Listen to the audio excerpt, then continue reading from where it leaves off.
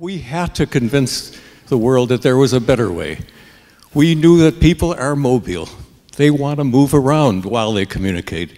And so, to convince the world, we created this phone.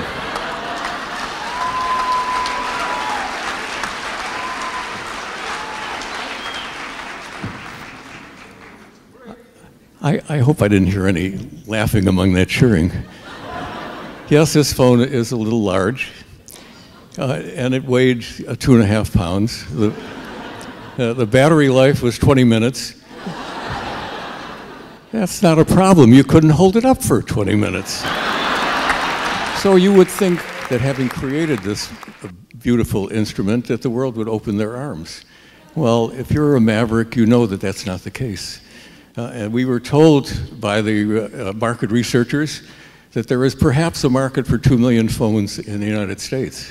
And so it took us some 20 years before we got into the millions, and 30 years before we got into the billions. But today, as Sean pointed out to us, there are over 5 billion cell phones in the world. So we have one other thing that you, the art intelligentsia, and we engineers have in common, and that is passion.